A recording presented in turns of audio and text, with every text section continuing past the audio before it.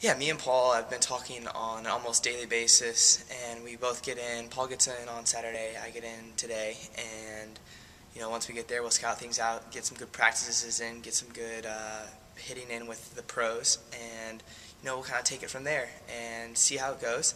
But we believe, and we've had confidence from winning the Nationals earlier this month, and you never know where it's going to take us. I think they'll handle it well. I think my mom will definitely be more nervous. I think she worries a little bit more. I think they'll take it in stride though. I've been there the past 2 years for the juniors, and they've taken it very well. But I think my mom will definitely be a little bit more anxious. Kind of my friends from back home, giving me a hard time. Don't lose, 6-0, 6-0. Stuff like that, but it's all in good fun. They're all back home, going to school in Indiana. But I know if at all possible, they'll be watching, and they're one of the biggest supporters.